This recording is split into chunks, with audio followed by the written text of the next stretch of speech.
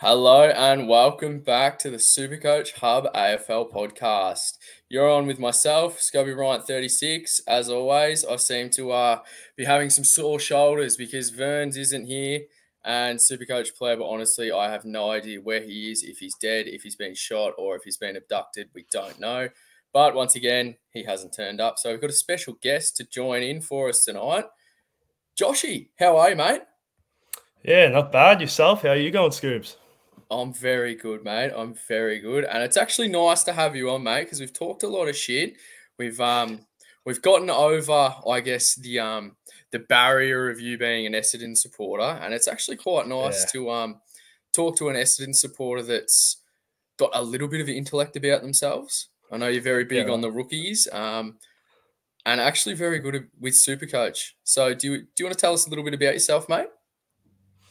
I've written articles here and there for Supercoach HQ and Jock Reynolds in the past, and just done a bit of stuff here and there on Twitter for both BBL and AFL. And yeah, as you said, we've been talking for a few years, and I've let go of the fact that you're a Collingwood supporter, and yeah, you're a decent bloke for a Tigers fan, so give you a crack. Oh, I was going to say that's a very rare sentence you've just put together there, mate. I will just quickly. You go for Essendon, yet that doesn't look like an Essendon top in the Yeah. background.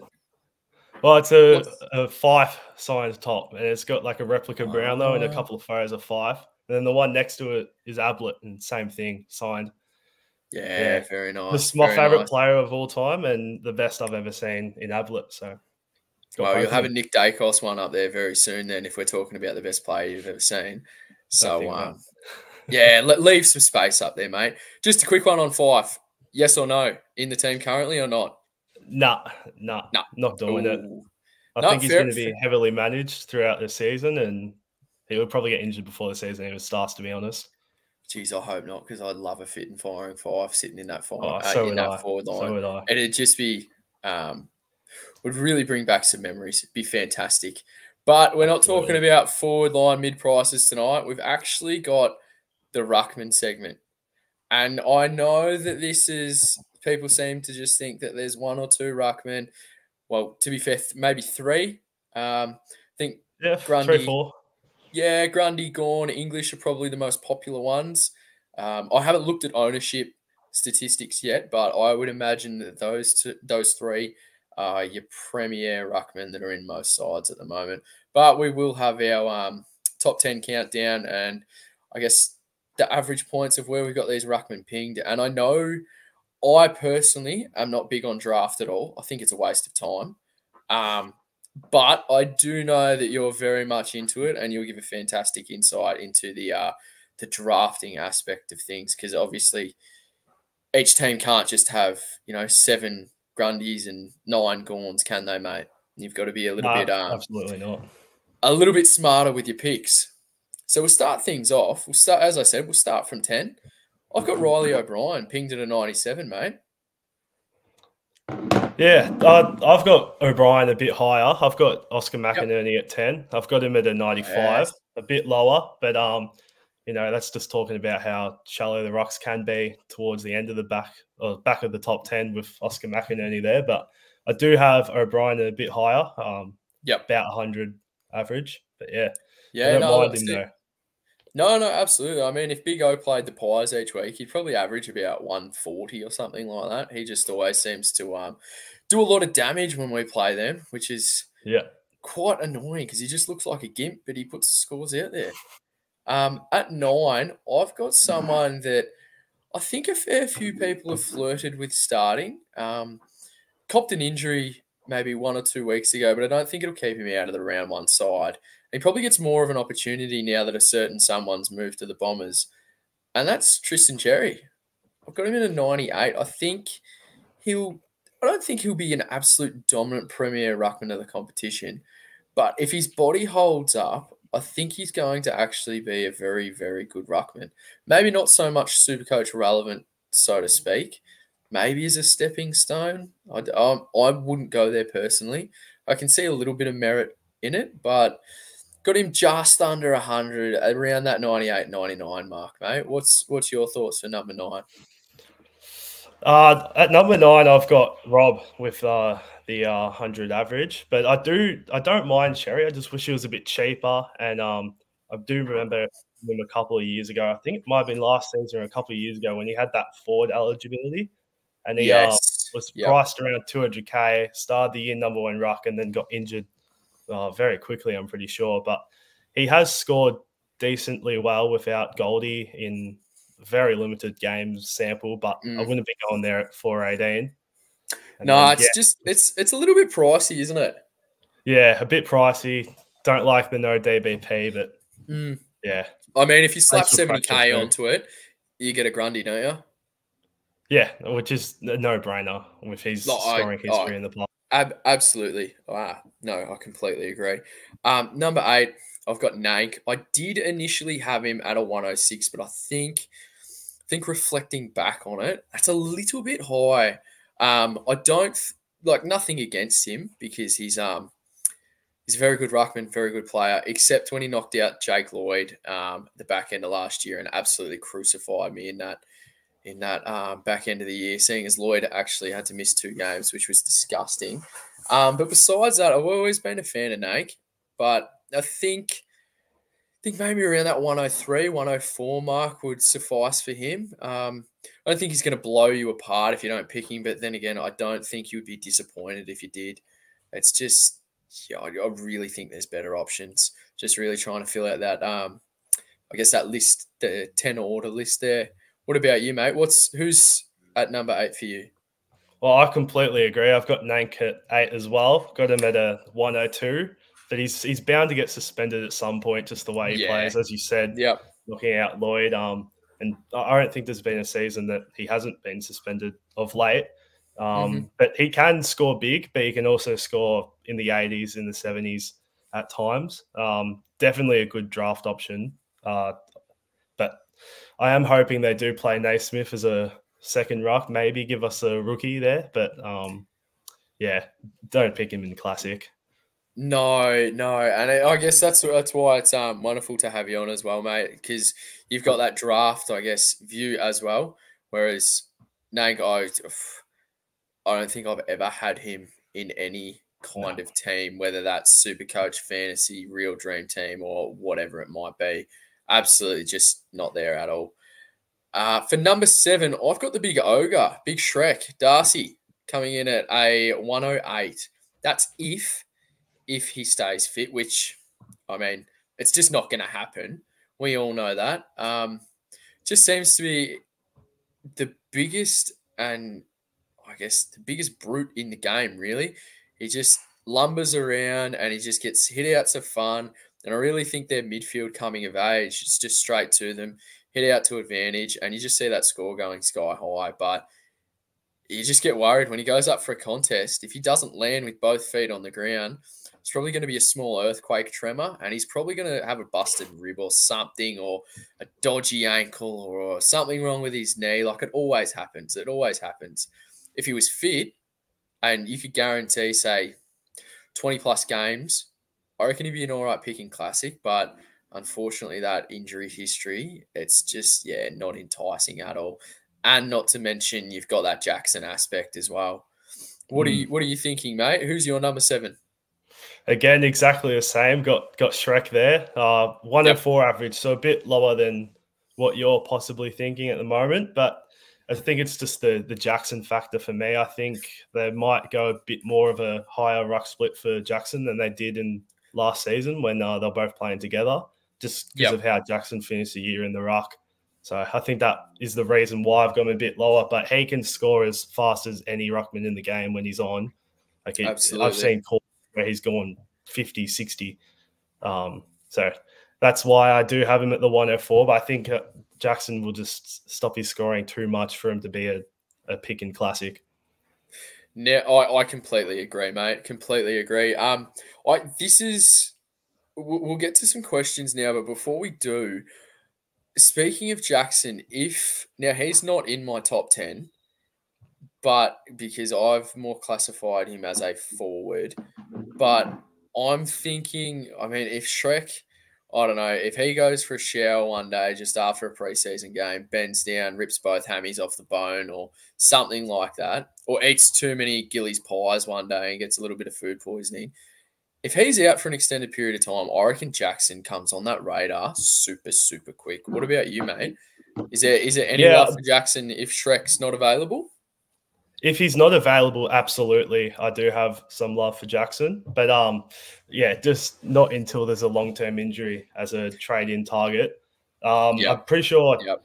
Jackson's average without Darcy last year was something like a 116, and with him was an Which is, average of 85. It's a big discrepancy. So I you'd mean, need a long-term injury to do it. Yeah. that'd probably put him as F1, wouldn't it? Oh, absolutely. Yeah, Yeah. Yep. absolutely. You'd almost Depending not want on, to have him in the ruck line. nah, absolutely Nah. not. Yep. No, I completely But agree, yeah, mate. it's just that 85 average without Darcy. It scares you off unless there is a long term injury. Yeah, I know we don't like to wish injuries on anyone. But for Supercoach, you've got to be a little bit selfish here and there. So whatever advantage Absolutely. you can get. We'll go to some questions now. We'll see. And if you're a regular on here, everyone that joins knows that sometimes we can't read out the comments, but I can guarantee you and I assure you, we appreciate every single one. We all get a nice little laugh out of it, and we will read out and answer, converse about the ones that we actually can talk about. Wow. Yeah. Are they any readable? Not Fife is Life from Johnny Smith. Johnny Smith, thank you again for joining in. Oh, now, Jesus. Paul Davagia. I want to hope that's an alias because you have not been blessed with an easy last name. But Patrick Cripps is the greatest. Hey, Nathan. Now, I know Patrick Cripps is not relevant at all, but any bloke that can average 115 and then literally just fall off a cliff and be as useless as an ashtray on a motorbike, you are dead to me. Like, Carlton is not relevant besides Sam Walsh and Zach Williams. And then again, Zach Williams is a walking band-aid. Like, he's played, I think it's something like 23 games in 4 years or something like that. Yeah, a couple I think, ACLs and yeah, and I know, like, you hamstrings can't cast. predict ACLs, but I mean, at the end of the day, you're paid to play footy and you're not playing footy, so unfortunate. And Crip is dead to me, mate. Crip is dead to me. Definitely can't read that one out, but Jay, your comment at 9:07, I know exactly what you're referring to. Very good. Elijah Hewitt as Ruck One asking for a friend. That might be from Johnny Smith. Elijah Hewitt is actually not a ruckman, believe it or not. The Surf 20 wants to know, this is very important. Can I see Joshy's haircut? Is that My available? haircut.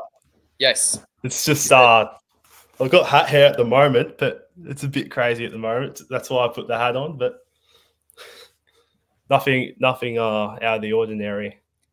Lovely, mate. Lovely. And Joshy got a mullet. We're getting more hair questions than Supercoach. Yeah. Oh,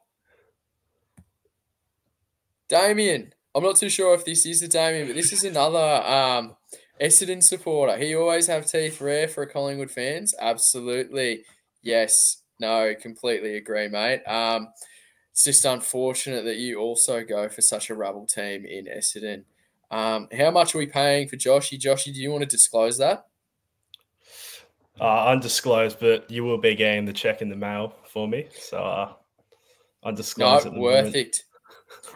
No, perfect. And finally, we've actually got a question related to Supercoach. Is it worth picking a Ruck 3, Conway, Sweet, or anyone else? Now, if you don't know, and if you don't follow Joshy on X or Twitter, this man is literally Cal Toomey 2.0. He knows everything about the draft, all the picks, loves a little phantom draft, which I personally see pointless, but he's very good with this kind of stuff. So what are we talking about for rookie rucks, mate? Do you have any ideas on that? Well, Sweet was the #1 ruck in Port's match sim and training the other day, but it is worth noting that Soldo's had a bit of a interrupted preseason. I'm pretty sure he was playing in that match sim, but he was rotating pretty heavily forward, and a lot of Port fans suggested that it was just due to getting him back into it. But if Sweet can get into that side, I'm probably going to pick him. Fork out the 158k, whatever it is, just purely because um, he can cover for Gorn and Grundy when they have that opening round extra bye. And Yep, he also has a absolutely separate agree. bye to them mid-season as well if he's still in the side. So it can be very valuable there. And we've seen it before where rucks at a certain club who were the second ruckman, third ruckman, go to another club and average high numbers. One of them's Wits, who left Collingwood Absolutely. under Grundy. We've seen it before. As for Conway, he's pretty expensive at 180k. Dangerfield did talk him up the other day. I think I saw something about someone else talking him up, but they've still got Stanley there, even though he's a fossil. I wouldn't be picking him at No. the price tag. No, I completely agree. At the Yeah, moment, I'm just running a loop. The West Coast Ruckman 102k ruck forward at the moment. That's literally it for me. But honestly, if Sweet is picked, and I guess it also helps playing for Port as well for what you've highlighted with the I guess you don't have to worry about the buys either. And they share the buy with Freo as well. I think it round 13. I'm not too sure, but yeah. I just think it's around 13. Yeah, yeah, and it just makes everything. I know you're paying a little bit more, but it just makes everything a little bit more smoother. The cohesion's nice. Instead of worrying about where am I going to get these 18 scores from, all you need to do is literally swap a ruckman with Sweet. absolutely. It just makes it so much easier. Um, we'll read one more just because I mean it's completely true. Not much of a question, more of a statement. Scoobs is a very, very handsome. Take care. Oh, I completely agree. Yeah, can't say much more about that, mate. But we'll get on to our 6 highest averaging players in the ruck. Now, at number 6, I've got someone that you literally just mentioned. Used to play for the Pies, moved elsewhere, seeking more opportunity, and that's Jared Witts. I don't think it needs any explanation. He'll get hitouts to advantage. He was a very, very high scoring premium. Believe it was last year or the year before. Um, and he started at an extremely low price. So that was obviously fantastic for those that picked him up. But I think he'll be definitely be in that top 10, and I've got him pegged at 110 average for the season. He doesn't seem to miss games, so yeah, and I just think that midfield's evolving for the better, and that's a massive positive for his scoring avenues. What about you, mate? Who's number 6? Number 6, I got Briggs at the 105 average. Again, a bit lower than your number 6. I think he will still average good numbers with the 105, but I think it'll peg down a little bit. A full season could tire. You can never trust GUS Rucks either. It wouldn't surprise me if they roll out Bruce round 1, to be honest. But Yeah. which they won't. But just GUS past history. But yeah, I've got him at the 105. I do like him for draft, but I don't think I can pick him at that price tag when I got him for 250k in the middle of last season. Oh, that was fantastic, wasn't it? Oh, I remember, unbelievable. every single week it'd be Matty Flynn's kicked 2 and had 134 hitouts in the twos, and they'd always play on Sunday, and he'd get named in that extended bench, and there was always this drama up until Friday at like 5 p.m. And then you would just see that Flynn's not in the team. And it's just wonderful. Like Yeah. Briggs was a machine. I completely agree. I've got him a little bit higher, actually. Yep. But yeah, I mean, I would assume he'd be a fantastic option for draft, wouldn't he? Oh, absolutely. Probably, well, Yeah. as I said, had him number 6. So, if you're in a 14-team league, that's the better half of the ruckman available. So, absolutely good pick. I know some of the I'll use the term gentleman very loosely. The gentlemen in the chat, they love a little bit of draft. Johnny Smith, he's fantastic at his draft. He's always asking if anyone's keen on one. But yeah, I mean, if you're looking for a draft, hit him up because he's all about it. My number 5, I actually have Marshall. Now, this bloke, Yeah, I right. know we've spoken about how the Saints don't play that many games at Marvel, and it seems to be all their premiums score so much better at Marvel. I think between Sinclair and Steele combined, there was like a 28-point discrepancy, which I know that's obviously divided by 2, that's 14. It doesn't seem that much, but when you're paying, I guess, for a Sinclair or a Steele, you'd want them to be doing their best. I haven't actually looked into the numbers for Marshall, but I just, with the options there, I don't think you'd be going for him, especially when Jack Hayes will be back at some stage. Now, don't get me wrong, he's not just going to magically walk in and Marshall's going to be sent to the twos. It's not going to happen. But every single year, Marshall seems to have some kind of foot injury that is either lingering, Mm. hampering, or something's happened at training and he's been pulled from the track, and then you don't know. Like you don't need that kind of stress in your life. That's what, maybe in your point of view for draft, he might be fantastic. I'm not too sure. That's not my forte. But I've got him at 111 for the year, mate, and he comes in at number 5. What about yourself, buddy? Who's there?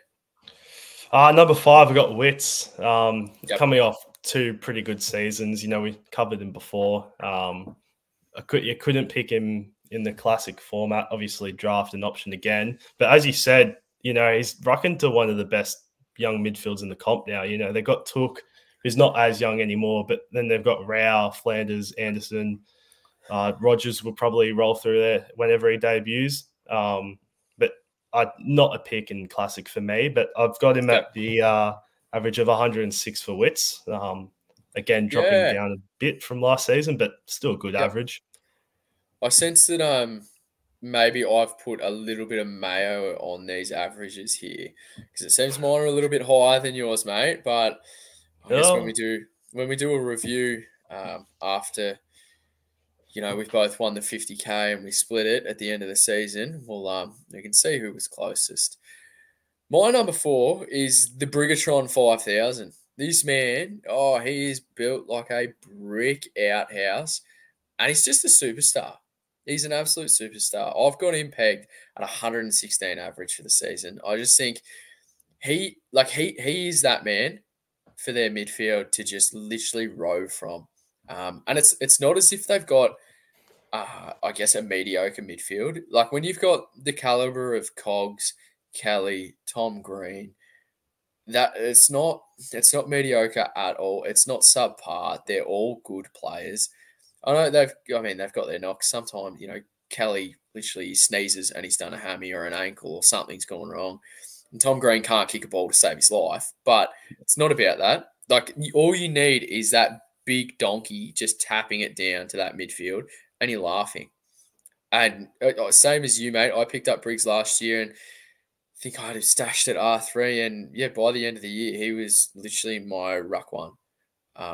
He was fantastic. And I guess it's a credit to him, but also a shame as well that he's so expensive, which is annoying. But as we've spoken about before, maybe in draft, if you can pick him up, I would suggest he's a fantastic pick. But for classic, I'm just not going there. But I do think he'll average around that 116 mark, and he's my number 4, mate. What about yourself? Yeah, well, at number 4, I've got Grundy with 114. Yeah, right. Interesting.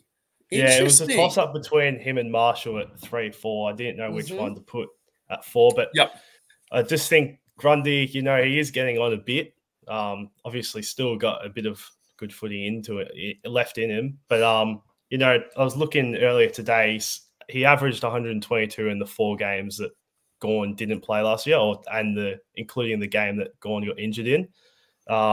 And, you know, we're talking about a guy that's gone 130 plus twice in his career, averaged 121 as well, 115. But I've got him at the 115 at the moment just to be a bit more conservative. But he's rucking again to one of the best midfields in the league with Warner, Golden, Parker, Mills whenever he comes back from his little Mad Monday debacle. But And they've yeah, named him as got Grundy captain. there. I mean, that's Oh, it, I don't understand that. Don't understand that at all. he's definitely got naked photos of horse, I reckon. But Definitely. so you don't think that he's going to get back to the heights that he once achieved? Well, yeah, 115. It's still very, very solid, and for his But this price this tag, man was almost unbelievable. perma Yeah, captain for a few years there.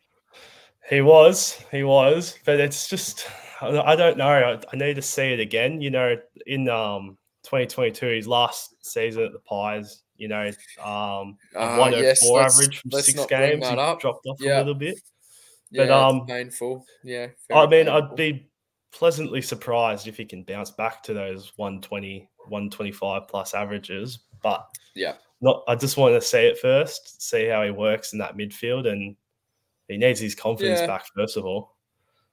No, I completely agree. I think his last ever game for the Pies was actually was Anzac Day when he did his Yeah, knee. Um, yeah, and yeah, that was absolutely horrible. And then obviously we told him he's not required anymore, and we went and won a flag, and the rest is history. So yeah, fantastic. But we will move on to our questions again. Um, I like this one from Jay. You touched on him earlier, mate. Naismith, any chance of playing? It just depends. We don't know if Uze likes playing to Ruckman because he's such an unknown quantity as a coach. Mhm. But you know, he's come from a club that just struggled playing to Ruckman with Gawn and Grundy. Does that turn him off a bit, or does he look at Jackson and what Jackson and Gawn did as an Mhm. example of how it can work? They do have Samson Ryan there as well, so you might have to knock him off. But with the Lynch injury, I know he's back probably round one. There could be a chance that Naismith gets in there, especially with Ray Watts retiring. But it's tough to say without seeing any preseason games or how Uze operates. No, I completely agree. I don't. Well, Naismith hasn't played in ages. I don't think he'd have the caliber to come in and play. It's that number one forward. His Tom, as you just said, Tom Lynch has been ruled out of round one, which I guess is a shame for Richmond supporters. But yeah, I mean, who Great for the rest of cares? the league. Yeah, I mean, who cares, honestly? Damien, we've got another one. Not Supercoach related. Only joined the chat for BBL Supercoach stuff. Haven't heard any. Is Matt Short worth 300K in BBL 14? Mate, if you have any kind of sense or any brain cells between your two ears, you'll understand that Matt Short's worth 550K, and that's the end of discussion. Doesn't matter if he's got a single coming up against a triple or whatever it is, or a bye starting round one. He is absolute Supercoach gold. Simple as that. Like it's just not debatable. Paulie says the best rookie rucks this season. Joshy, do you want to rank him, mate? I know you just spoke about them before, but I would assume Sweet is number one. Is that aligned with Yeah, your well, thinking? yeah, it's absolutely. Sweet is number one just because of that the buyers I was talking about before can cover for Gorn and Grundy and has separate buy to them in the middle of the season. But it's just really hard to rank the three at the moment without knowing what the best 22s for all three clubs are going to look like. Um, but Sweet is my number one. He's my current R3. Just Mm-hmm. because I don't want to be trying to fork around for the cash whenever teams are named late in the preseason or before the opening round Yeah, or first round. But yeah. I'd have him one, Naismith two, just because of his price, and then Conway three. But all three, I think, will play footy in 2024. It's just a matter of how much. There's one bloke that I haven't seen too much conjecture about, and I don't. This is a massive if. This is just throwing a dart blindfolded at a dartboard. But you actually asked me about him a while back. That's Nathan Kruger. If he can get his body right, I don't know why he's been put as a ruckman in Supercoach, but he has. If he could get his body right, he'd be a fantastic R3, I reckon. But obviously, that's if all hell freezes over and he magically becomes this injury uninterrupted player, which probably won't happen. But yeah, just food for thought as well. Jay's put in Matt Flynn. No. So, what's your thought? Well, personally, I just think no, just because I've never really been that big of a fan of Flynn. And who's he tapping it down to? No one. Like what? Absolutely no one. Exactly. What? Tim Kelly? I mean, Jinby. mate. Yeah. I mean, Jai Yeah. Cully. They're so young. I don't. Yeah, I'm not a fan of that. And I think he's like 400 and something K. Is that correct? Yeah. Nah. It's no. It's a no from me. What about you think? What about you, mate? Absolute no. Especially with Yep. I actually liked the season of Bailey Williams last year. I thought Yeah, he he was was pretty serviceable, wasn't he, decent mate? ruckman. Yep. Yeah, Yeah. Yep. I had him. I think I actually had him in draft. I picked him up as a waiver pick early in the year as a second bench ruck. Yep. He ended up playing a fair bit of games. I can't remember who my ruckman was, but he did get injured. And he had some serviceable games. He looked pretty good, young ruckman, and the Matt Flynn pickup didn't make too much sense to me. Mhm. But I am reading in the preseason he's been playing forward a bit, Bailey Williams. So that might be Yeah. why, but I can't do it with two ruckmen in the side. No, I completely agree, mate. I think can't remember who it was. There was another ruckman that had this amazing run leading into the back end of the year, and they averaged something ridiculous against West Coast, like 160 or something. And obviously, different ruckman. Bailey Williams came out and just completely negated him, which I definitely didn't see happening. Johnny Smith said, Blitzarves, Ruck 2. Yes or no, mate? Any interest at all? No interest at all. No, completely fair. Yeah. Jay, Gorn and Grundy, set and forget. I completely concur with that. Yep. Absolutely agree. What do you think, mate? Oh, absolutely agree, and the general public agree as well. Like I think Gorn's in something of 58% of sides. I looked Yeah. today, and Grundy's Yep. 60 something.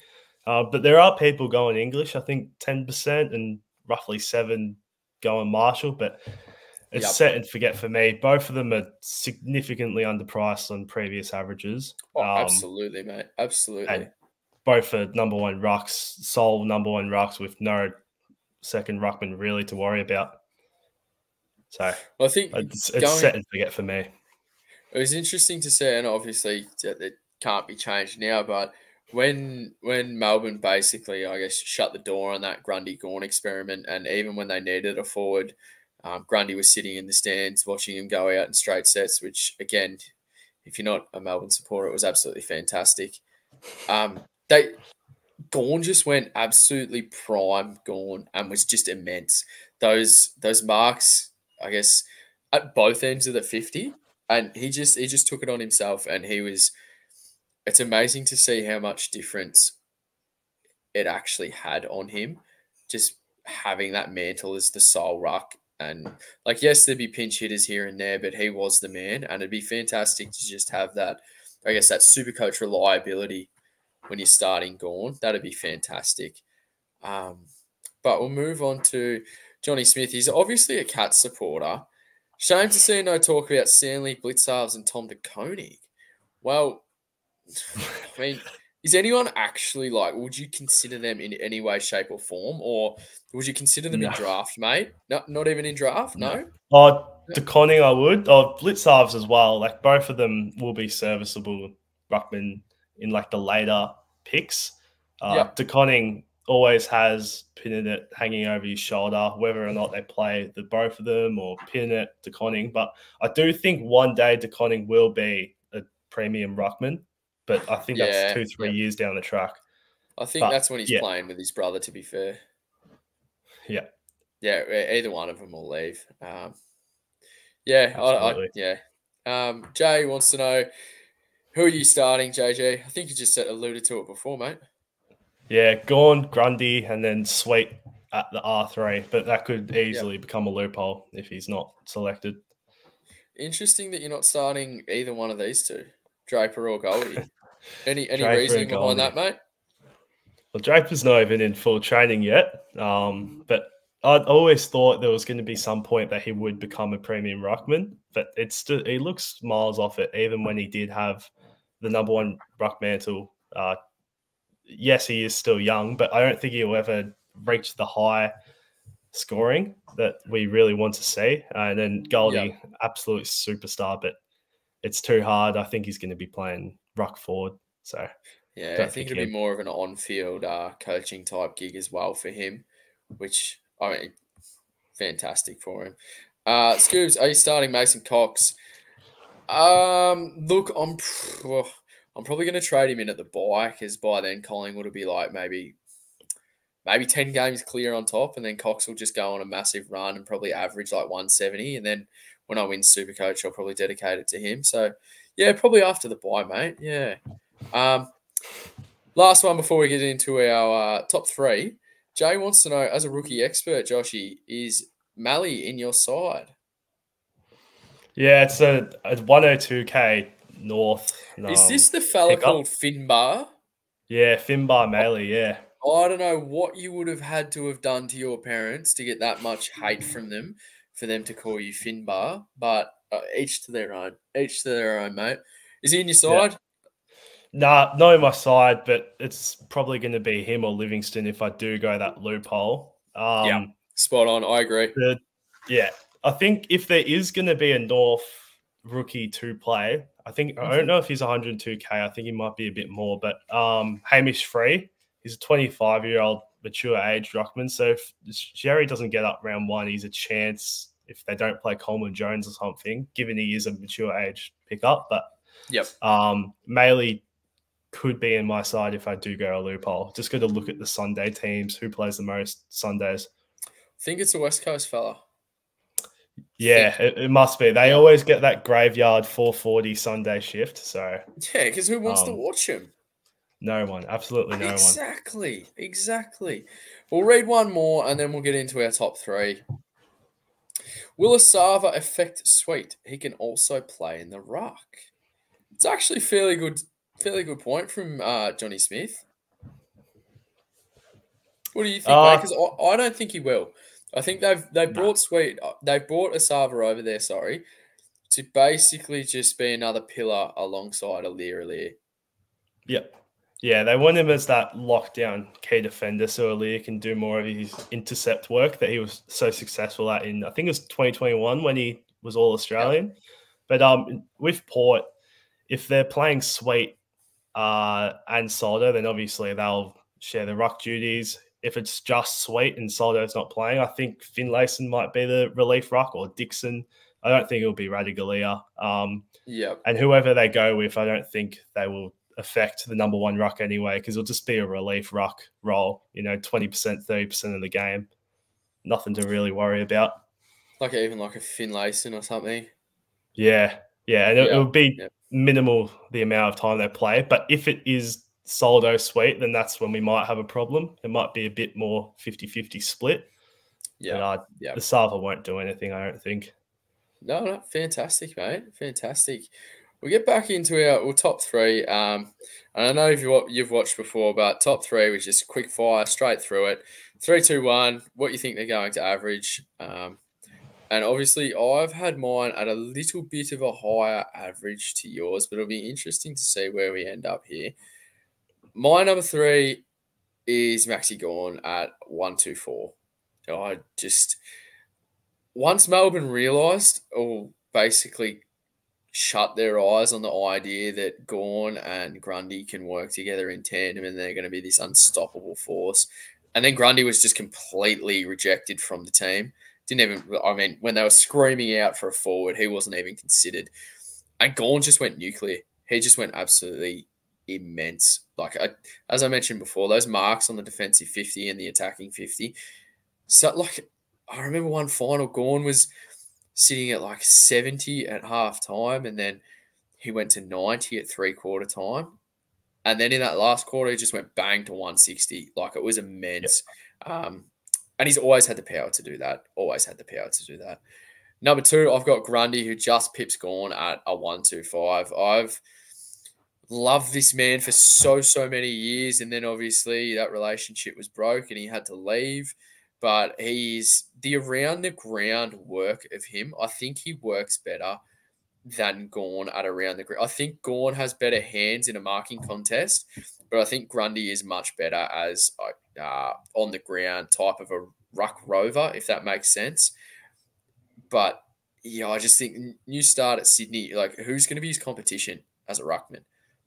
There was a clip posted the other day and on Twitter, and it was talking about how Grundy was this amazing ruckman, which we obviously all know, but he was going up against literally no one. Like who's going to be training against him? Is it going to be like Hayden McLean? Like what are they going to do? Peter Grundy is Laddams. just exactly, and I mean, Yeah, it's if a joke. if football was based on looks, like Laddams would have no talent because that man has a rough nut on him. But He's at the got end of the some day, rank like tattoos as well. absolutely, absolutely, there is no way that Grundy is not playing 100% game time as a ruckman, and that leads me into number 1. It's Timmy English.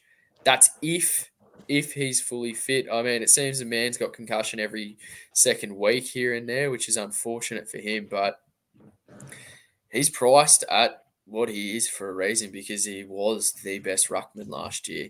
And there was a lot of conjecture around preseason about, oh, you can't start him because he's injury prone. All this is going to happen.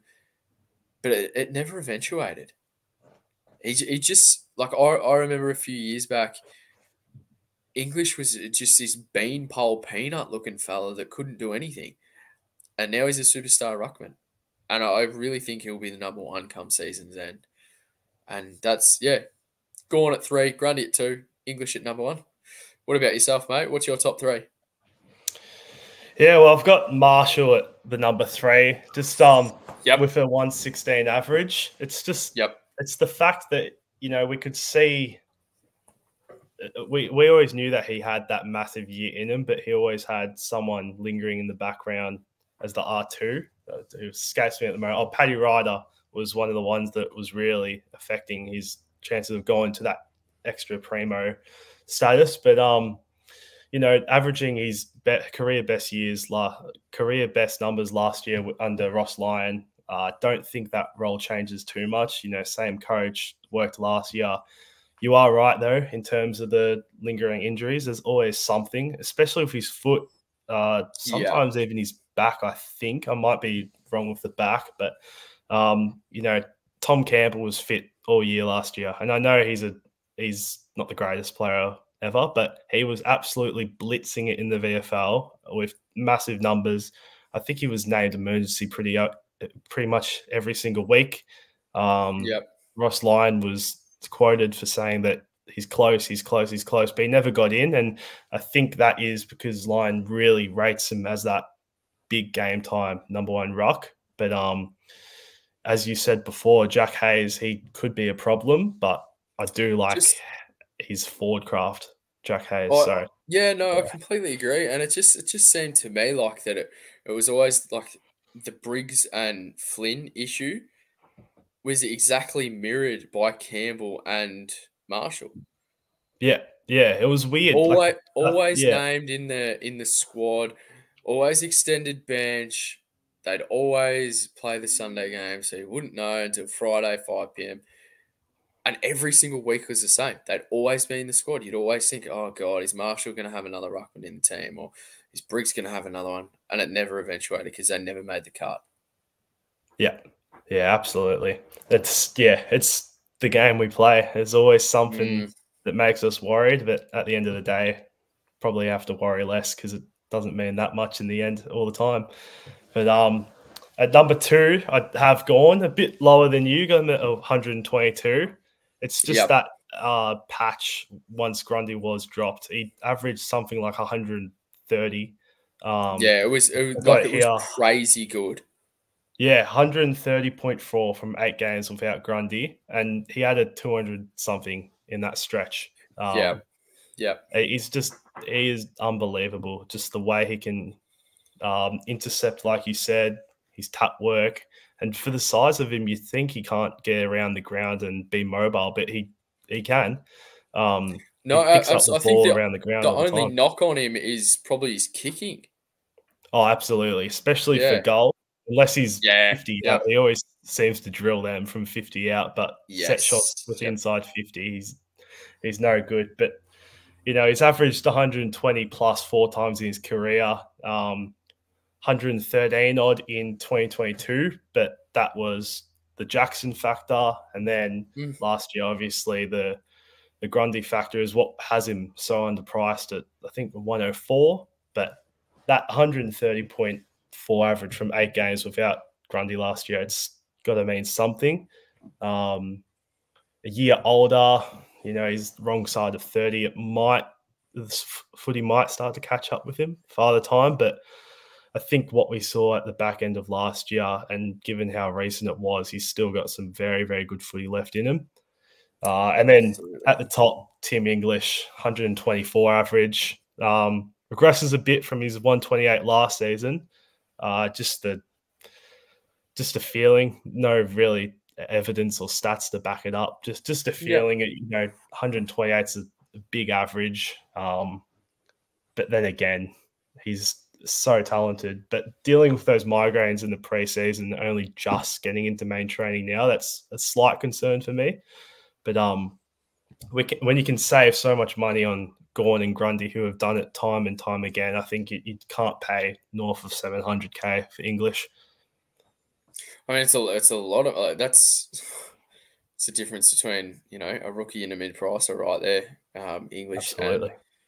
and Gawn or even Grundy to that extent. Yeah, but Yeah. no, that's wonderful, mate. Absolutely wonderful. I have this little feeling like English seems it's a bit deja vu-ish of last year actually. How there's all this about his injury record, blah blah blah blah blah, and then he's never injured and he's the number one ruckman. So yeah, there's a little bit to think about there. But that's wonderful for our top 10. We get to some questions, and Johnny wants to know: are you worried about Gawn being 1 year older and prone to injury? I'll let you take this one, mate. What do you think? Well, last season, I think it was round 2 or 3 when Gawn did go down and Grundy got to get that 3 or 4 games in without him. It looked like he did a season-ender knee. He was crying in the rooms, and I thought he had done his ACL again. Even he's done it twice in his career, but Yep. but he got back early and then played out the rest of the year and then dominated at the end of the year, and that kind of gave me a feeling that the injury prone, yes, he's injury prone, but his body, I think, still can hold up to the rigors of AFL footy.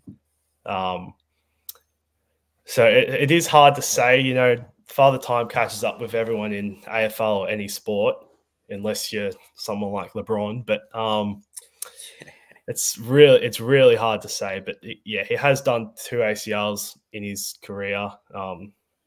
Granted, they were a few seasons ago now, but Yep. other Yep. than No, that, I'm pretty sure his availability or the amount of games he's played has been pretty good. So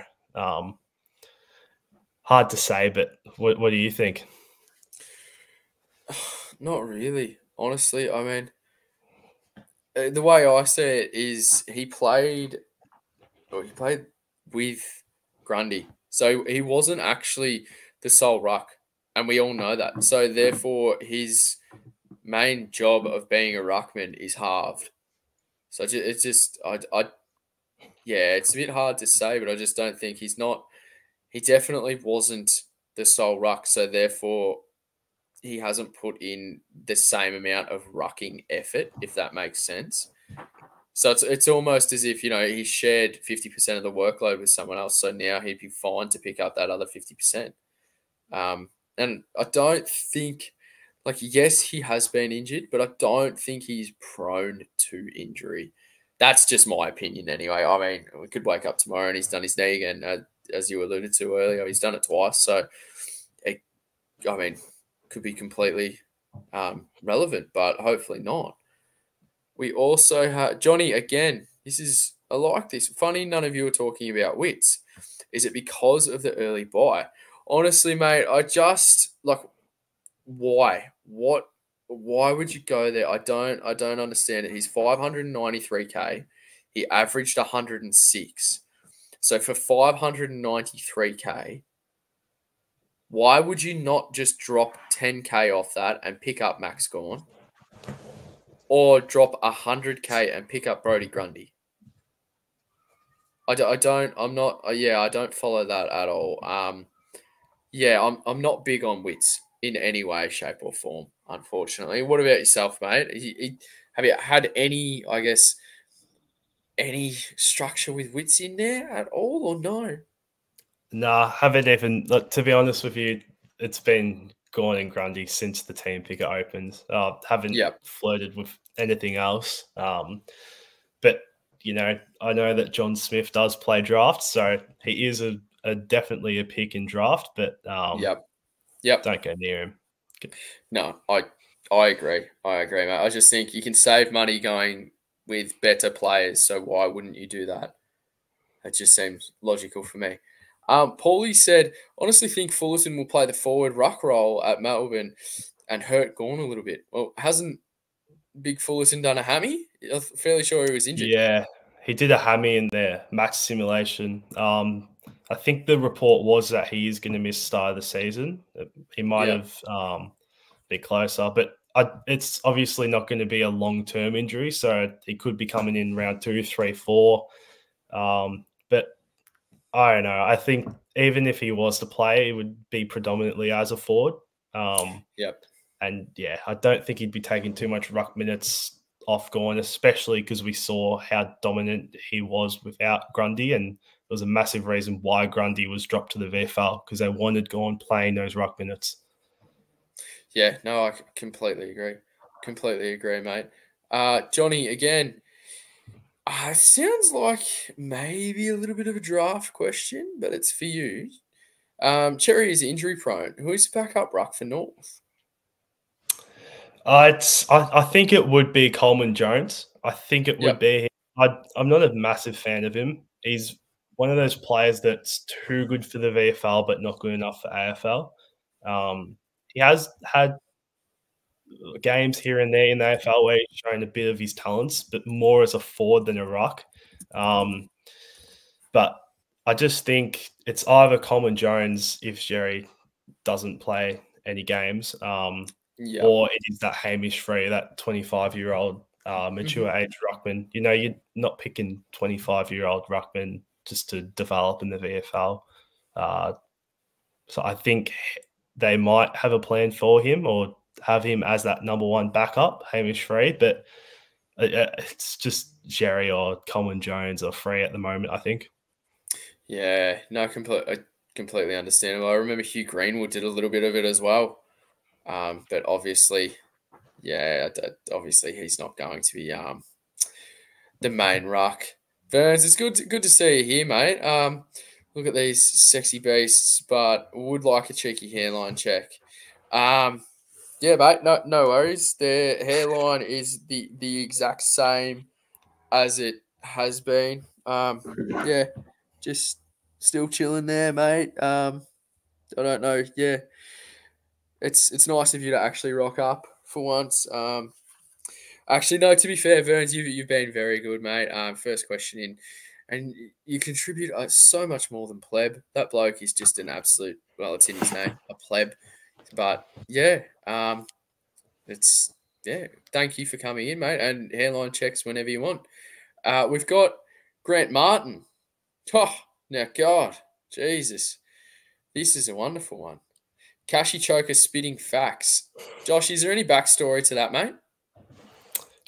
He's definitely referring to me because I lost to him in our Supercoach BBL Cash League Grand Final, Ah, which yes. is a touchy subject for me. I went undefeated through the whole season, prelim, everything, and then lost to him in the granny.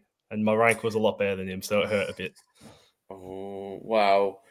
He actually sent me a DM the other day, told me that he's starting with Josh Bootsma. So don't Yeah, listen right. to anything Grant's saying.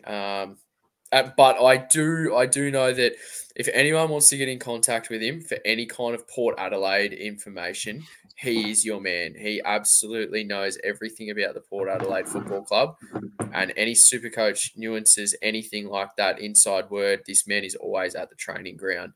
So if you need Port Adelaide information, Grant Martin on X, he is your man. Um, Geez, a lot of love for Joshy coming in tonight. I like it. Will Joshy be back next week for forwards? Please say yes. Do you want to be back for forwards next week, mate? I think I'm free next week. I'll give it a go if you want me Perfect. to. Absolutely, absolutely. We'll lock you in.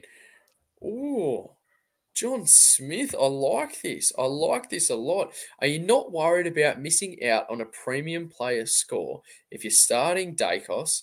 Well, we all know that he's the best player in the AFL. And Grundy, they share the same buy together. Now, we've had a conversation regarding this, obviously, off air. We've conversed about this quite a bit. What's your point of view about it, mate? Because I know you're obviously taking the buys fairly seriously, but you're also not, I guess, picking a team based solely on them. So what's your opinion on it, mate? I think in terms of players that present value, like Grundy, Gorn, Billings to an extent, and even players like Walsh and Took and Flanders, you can have a look at them. But I think the higher end premiums, like your Dacoses, your Petrarcas, I would be leaving them out just because um, they don't. Like, obviously, they had massive years last year, but they don't present any real value to you. So I've been picking my team, ignoring buy players for players that do have value, and you'd be silly to leave out just because they miss one game. But I think the higher end players like Dacos, you can pick a Sicily or a Stewart and really be missing out on not too much points when Dacos is playing between those three. Like they match Dacos's scores. I think even Stewart last year, he averaged 118 when you take out his injury in the first round. Yeah, So that's more than Dacos. I know Dacos had that McGuinness tag / injury game, but he did play most of the game anyway.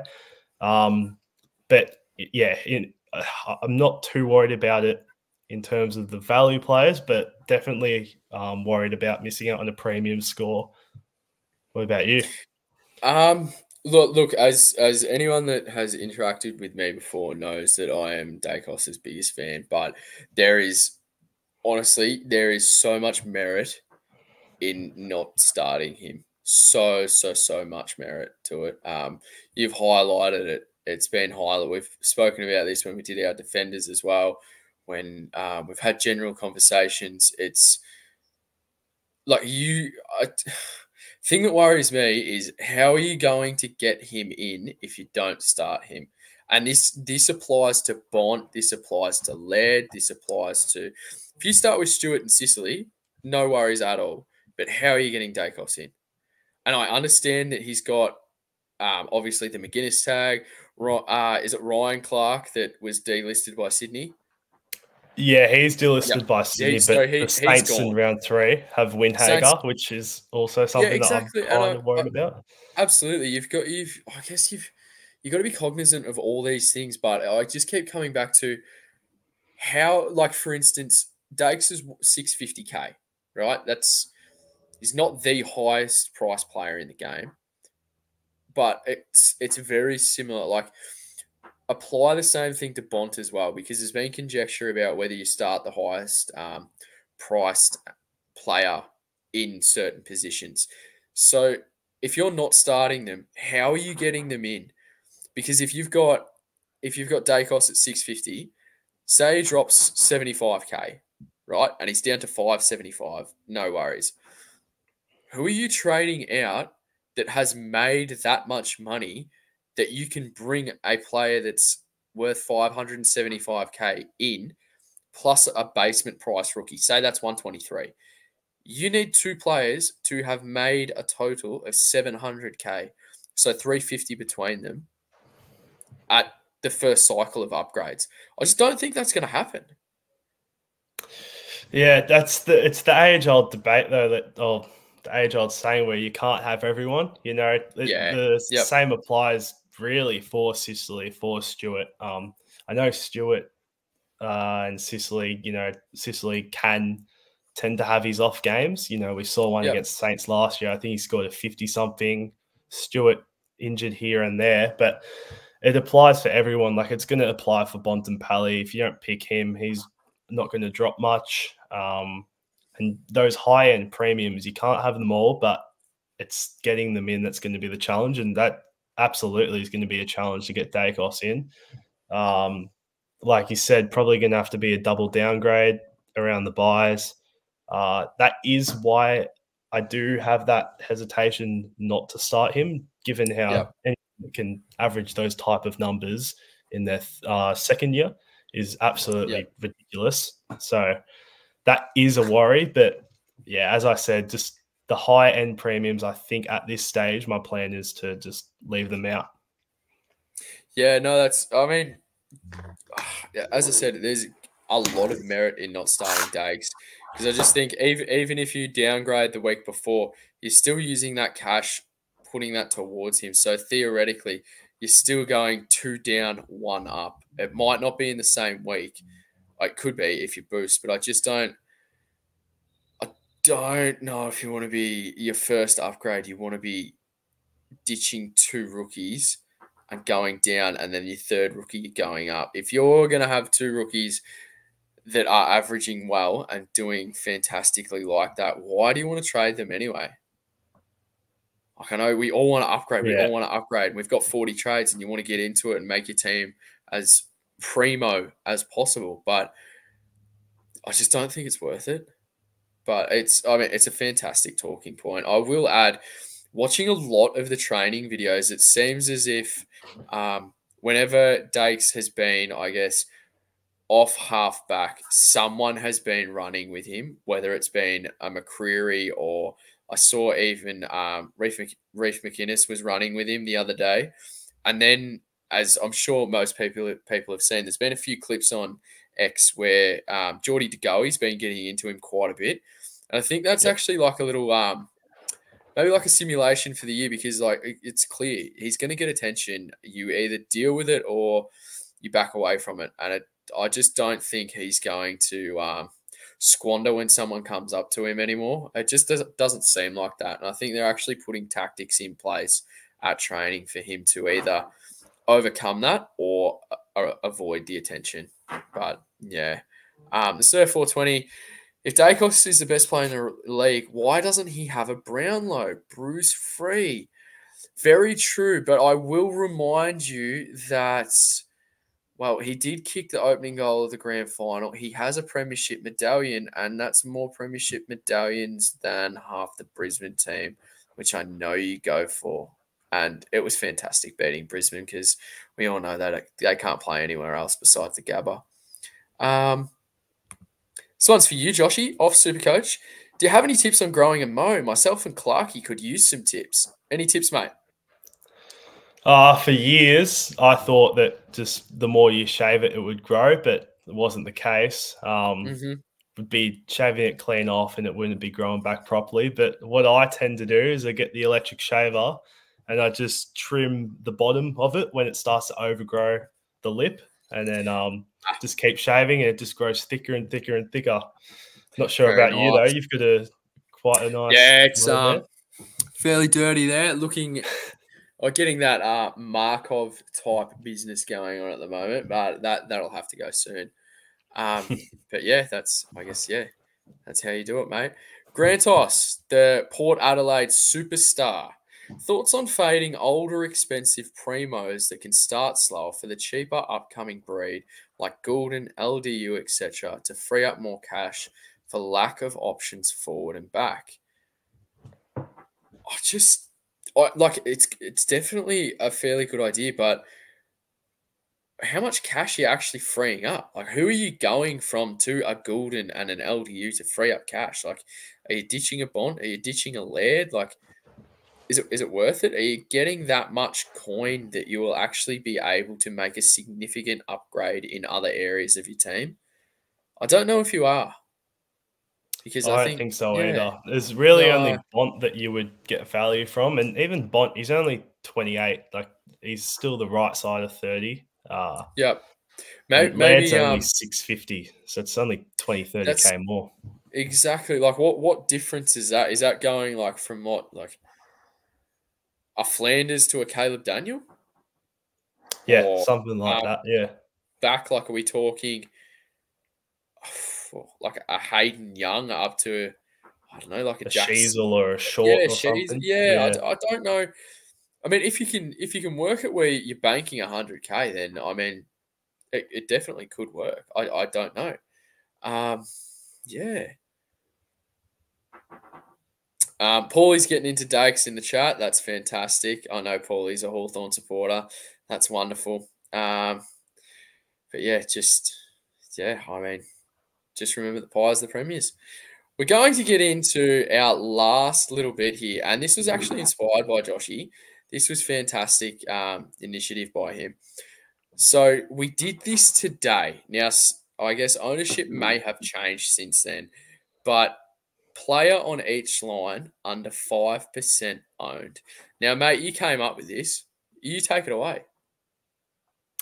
Yeah, well, in the back line, I've got Houston, who's actually currently my D3, which some might see as a bit deep down back, but the fours are an absolute write-off that I've just completely not put much money into them. But Houston, who's in 5%, I posted something on Twitter the other day about his run home last season. It was something like 118 average from the last 14 or so games, including finals, I think. And when you seeing those type of numbers, and then he's getting an All-Australian blazer, going out in straight sets, but finishing top four, I just think that's a role that Ken will stick with. You know, he's main distributor off halfback, and they're massive numbers, 118 average over a decent sample size in 14 games. I think at sub 600K, just 5% owned, and the perfect buy in just the buy that they share with Fremantle. I think he's someone that really needs to be looked at. How about you? Yep. Who do you have in defence? Uh, or what's your thoughts on Houston? No, I mean, well, he kicked a goal after the siren to sink your mob, so I mean, he's all right in my book. Yeah, and I know you were over the moon with that result, absolutely over the moon. One thing I keep coming back to is that buy, like that. It's just so good, Yeah. especially sharing with Freo. Like Freo are probably, and I mean, I could be overstating it, but probably the most Supercoach relevant team this year. Oh, And if I you genuinely agree with you. Yeah. Yeah, and like if you can chuck in, say, if a Josh Sin starts getting games, that would be fantastic. Rookie price 123K. I saw he was playing off halfback in a match sim. Don't know if it was A or B team, but if he can get in there, that'd be fantastic for the bench. You got Butters, who, in my opinion, is an absolute auto pick. You don't need to explain that. And if you can slot a defender back down there, like you're looking good for the buys before you're even thinking about it. Just to go off with that, that's fantastic. My defense was Connor Buderick. If he can get that Jaden Short role that I guess Dimmer has alluded to, he was in 3% of teams when I looked, and I know he's a little bit pricey at 300K, but if he can get that, that'd be fantastic for us. That would be awesome. I mean, I'd much rather find the cash for him than have the walking band-aid in Zach Williams in my team. I think that's a fair trade-off. 100K for a little bit of durability, that's a win in my eyes. Who's your midfielder, mate? In the midfield, you're not going to like it, but I do have Parrish. We've quite a few times had a couple of arguments about this, but I don't know. Right. It's just we had a little bit of an argument about his kicking on Twitter, but I think it was a good converse of It opinions. was good. Yeah. It's just, it's a player that he's had that 114 average before, and he's had another 110 average the year before, the year after that. 108 last year, injury affected. That his CBAs were high under his first year in Brad Scott. But it's just that kicking efficiency, which we did talk about. But as an Essendon fan, we've got this kicking specialist to the club called David Rath, and he's been working with Sardis and Parrish very closely. They're the two players that he's spent majority of his time with. And, you know, as an Essendon fan, I talk to a lot of people that do watch training, and apparently his kicking has improved. And I know it's training. I know the pressure's off. I Yeah, know all that yeah, stuff. But you know exactly yeah, what. Yeah, um, yeah, but it's just for someone who gets the ball that much and the contested possessions he gets per game and the inside 50s clearances, you know, the high impact stuff. If he can yeah. even just fix up that kicking a tiny bit, I do think he could be an option. But even at the moment, I don't even have him. No, no, and like I mean, to keep it as respectful as possible towards him, in comparison with say a Zachy Merritt, if Merritt has the ball 12 times and Parrish has the ball 40 times, like I'm worried about Merritt's 12 posies over Parrish's 40. Like it just seems to me that he's not one of those players you think, oh shit, when they get the ball against your team. Like I mean, Parrish could have it 60 times and I'm not worried because I know if it's in the contest, he's getting that contested possession, absolutely. But normally it's just those little 1-2 handballs, and then it's a boot to the boundary, or it's just a kick Yeah. forward to no one. But we could go on for ages about Oh, that. But you're right. absolutely. If he does increase his disposal efficiency, absolutely. My midfielder, and I can't believe he's so criminally low owned because I don't think people are thinking about him. For the future and just as a midfielder. But if Nick Martin is going to be running everything out of your back line, this man is an absolute lock. I know he's 490k. I think he was 3% owned when I had a look today, but he was elite on the wing last year. And like, honestly, I love laying the boot into Essendon more than any. Well, probably not as much as I love getting stuck into Carlton supporters for their absolute rabble of an establishment. But if Nick Martin is running that ball out of halfback, he is exactly what Essendon need. Like he has skills, he is so silky, and the finishing touch, he's the cream on top, I reckon. And we all know if you're playing off halfback, it's just so easy for points. But that's my midfielder, mate. That's my midfielder right there. Who's your ruckman? There's not much there, but I have gone with Sherry. Just Yep. given the price, you know, I can see him averaging 90, 95, and whether that's enough to warrant to pick him as a stepping stone, I don't think it is. But given there wasn't much there, I went with Sherry, but I did look at Conway at 180k. Yep. Yep. No, I went for Briggs just because of the love affair last year. We had a question regarding Wits before, how we weren't speaking about him enough. And I think if you just literally put 10 more K on top of Wits, you get Briggs. And I would feel so much happier with him there. And yeah, I mean, he's just a monster.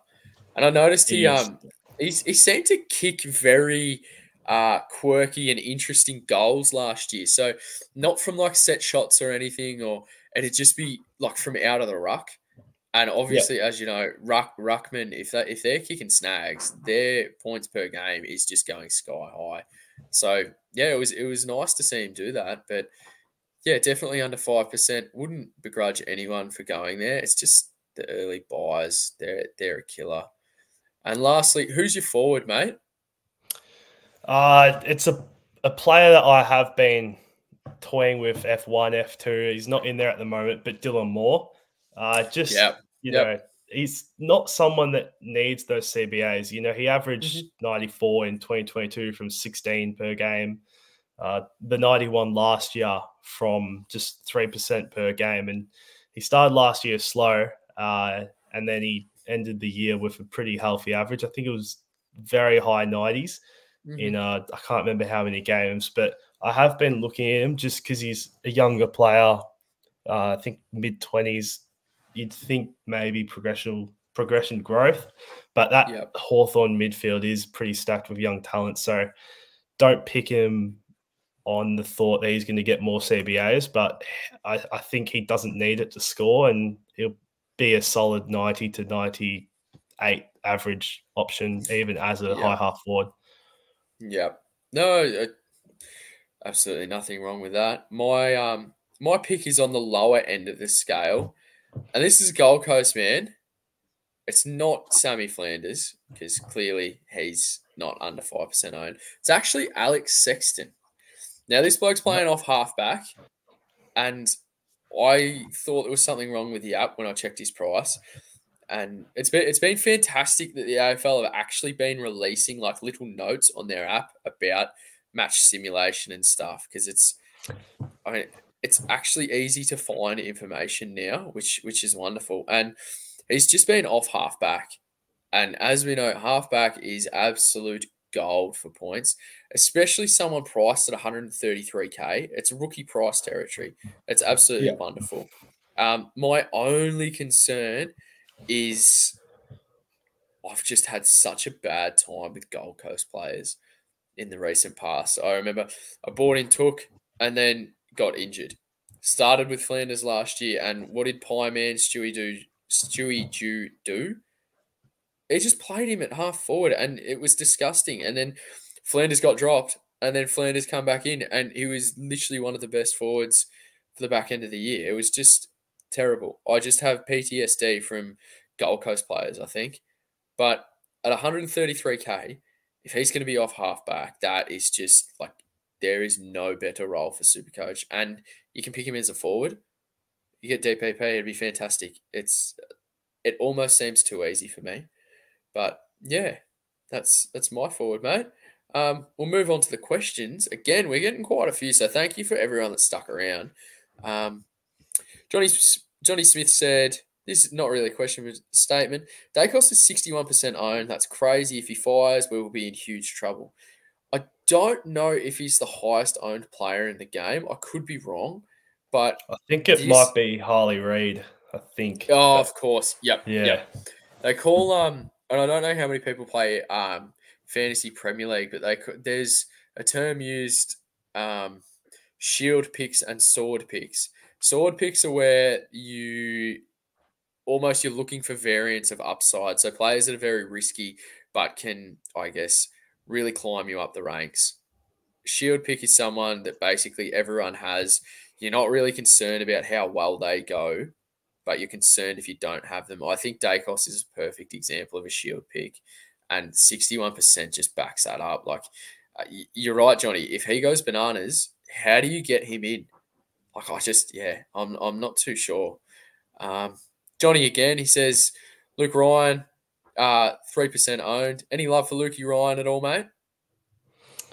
I do like Luke Ryan. Last year, I picked him up quite late in draft, and he was awesome for me. You know, he really broke out, took kick-ins, but there was pretty much every single week. I know he played every game, but there was always a niggle that he was managed through the week, wasn't training, had the back issue, and it was stressful. And I've spoken to you off air about it a couple of times, and a lot of people who are in this chat. I just think the way that Fremantle dropped off so badly last year, I think they could change up their exit strategy down back. And as Luke Ryan still might be taking kick-ins, it's just the fact I don't think they'll be as stagnant when he kicks it in, gets the kick back, kicks it to someone else, and like really hold the ball and then exit D50. It might just be a big bomb out of the kick-in. Like obviously, he's still going to get a lot of points for the kick-ins, but in terms of the repeat kicks back to back, I think that he might get a few less per game. If Justin Longmire wants to keep his job, they got to do something down there because it's. I completely agree. Completely agree. Like they played 2 years ago? They played in a semi, or something? Against Collingwood at the G. Yeah, and clearly, like that. I know that they lost that, but they still had a fantastic year, and then the year just gone. Yeah, terrible. I agree. Something's got to change. I don't know if it will though. Maybe Hayden Young moving into the midfield gives Luke Ryan more of a monopoly on what's going on back there, and he literally just pigs it up even more. But yeah, I don't know. The Surf 420, Damien Hardwick has been told to win a flag in 3 years by the Suns, according to Mitch Cleary. Can they do it? 6-year contract, needing major results by the end of the third. Personally, within 3 years, probably not. I don't think so. Like, they've got the talent there. Like, you can't question it. But it just makes me think, like, it just, like, so many things can play out in finals. Like, realistically, who's going to beat Brisbane up at the Gabba? Like, who's going to do that? Like, I don't think there's any team that would do that, realistically. And sometimes you fall lucky on the good side of the draw in finals. But I don't see that, and I don't see them coming down to the G to play any of the Victorian sides and having great success against them. It's just maybe in their 4th or 5th year. I don't know. That's just my opinion. What do you think, mate? I think it's always possible. Like your Collingwood boys, you see them go from what was it 17th to the next year top 4, and then the next year granny. And I think Yeah. Richmond even did something similar after 2016, 13th to a flag, and uh, it does happen sometimes, but Hmm. it's going to be hard, like you said, just with the every interstate team has to travel more, play the granny at the G. But Yep. I think they do have the pieces. Like they have a very solid stocks in terms of their young talent. You know, like Rao, Anderson, Miller, Witts is a very good midfield, and then they've got pick top 10 picks all over the ground, up Yep. forward, down back. They do have the pieces, and they've just picked up Walter, Rogers, and Reed all in top 15 picks. They've got a couple more coming next season, and they do take time, but Walter's a man mountain already. So it's hard to Yep. say, but a lot of the time, these reports come out by the media, that's not actually what the plans are. So we'll No, see if it actually is a flag in 3 years. completely agree, mate. Johnny Boy has another one. Lads, name your best rookie for the season. If named round 0, it's Finlay McRae, and there's no doubt about it. Yours, mate? Well, just quickly on that, do you think he's going to be named around 0, round 1? Absolutely. From I you just do? don't understand, and I know you've pointed it out with Steele at the best and fairest. How his speech has made you, I guess, question in a good way whether he can get back to his best.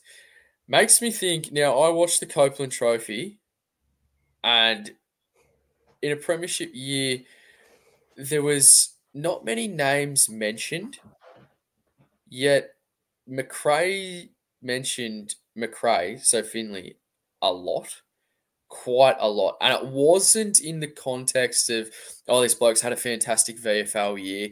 It was more in the context of we're getting that second wave of players coming through. So there was a lot of emphasis on himself, McInnes, Jacob Ryan, Ed Allen as well. It just, there was something there that tells me I think Taylor Adams saw the writing on the wall, and I think Flyers basically said to McRae, "Don't look around for another deal because you're going to be starting in that midfield come round 0 next year." What are your thoughts, mate? Who's your best rookie for the season? Uh, Probably two. The easy answer, the vanilla answer is McKercher. You know, we saw Yep, what Sheezel was able to do off that half back line in his first year. And yep, McKercher has some genuine Zach Merritt traits in him. The way he kicks, the way he absolutely. runs, When he runs the around the man size. on the mark, that left foot, yep, chuck him in an Essendon jumper, and yeah, very hard Absolutely. to say. So Yep, yeah, he's definitely one, and he was amazing for the Allies and Tassie last year in his draft year. So he's one, the obvious one, and then the other one is if he can get into that Dogs team, Caulfield. You know, absolutely. 123K. He's Yep. averaged 79 before in his career. He's just had really bad injury troubles, but Caulfield's definitely one, I reckon. Yeah, it seems to be. I mean, It's interesting because you'd love to see him play, but it's completely plausible that he's not in that side at all, which Yeah, would be unfortunate. yeah, it would be. I haven't actually seen too much reports about him coming out of the Dogs, I but guess with someone obviously, with that kind of injury pedigree and history, it's probably a good thing. oh, absolutely, absolutely. Yeah, I do yeah, think he's a top 10 draft pick, has played good footy in the past. I do think that if he is fit, he can get into that team. yeah, But yeah. it's just a wait and see. No, and that's wrapped us up. So thank you, and I love Paulie. Paulie in the chat. He's always getting into me about the Pies. Um, and it's fantastic to see that a Hawthorn supporter, even though they traded Tommy Mitchell and they thought he was worth absolutely nothing, has gone on to be a premiership player. So thank you very much for that, mate. Really appreciate it. But everyone that was in tonight in the chat, wonderful to have you. Even the comments we couldn't read out, we say it every week. Just thank you so much for putting it in there, the time, and I guess the sickness of those minds collaborating together to put some funny content in there to make us all laugh. It was fantastic, and we appreciate every single one of yous. Like and subscribe, everyone. You know where to find us. It's available on YouTube, Spotify. Join the Supercoach Hub on Discord. It's just continuous Supercoach news, discussions. There's a lot of things in there. I can see Joshy's reading a few comments right now. He's loving it. Normally, he's the one sending it in. Linktree is in the bio. Like, follow, subscribe on YouTube, Spotify, and definitely on X as well. You can find me at Scobie Bryant 36. Always up for a conversation. Joshy, where can the listeners find you, mate? On X at JG2325, just the display name I got there. You can see me talk some shit and some statistics, really. Perfect, mate. And once again, if anyone's keen on that disgusting format of draft or needs some info about rookies, literally, this man, he's your man. Absolutely fantastic. But thank you so much for joining us, mate. And once again, we'll ask you now, are you going to be on next week with us? If you want me on, I'll be on. Absolutely, mate. It's as I said, I will be needing a massage soon. Shoulders are a bit sore because Vern has decided to ditch for this week, and as I said, Supercoach Pleb is currently a missing persons case. We don't know what's happened to him, but I'm sure. Well, I hope he'll be able to contribute sometime soon. So that'd be fantastic. Once again, thanks for listening. Thanks for joining into the stream, everyone, and we look forward to seeing you next week, same time, same place. Please like, subscribe, converse on X, Twitter, and join the Discord for more and just awesome continual Supercoach discussion and news. Thank you very much, everyone. And thank you, Joshy, for joining us, mate. It's been fantastic to No have you worries. on, and definitely see you next week, buddy. Too easy. Wonderful. Thanks, everyone. Have a great night.